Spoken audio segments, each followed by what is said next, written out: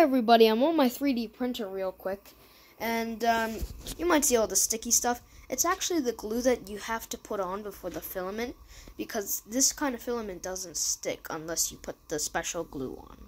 So I'm doing that, and by the shape, what do you guys think this is? Make sure to comment down below, and it's a really special sneak peek, so make sure you guys don't miss out on my new video, because this is going to be cool. So don't miss out and stay tuned. And while you're at it, subscribe, because this has to do with subscribing anyway.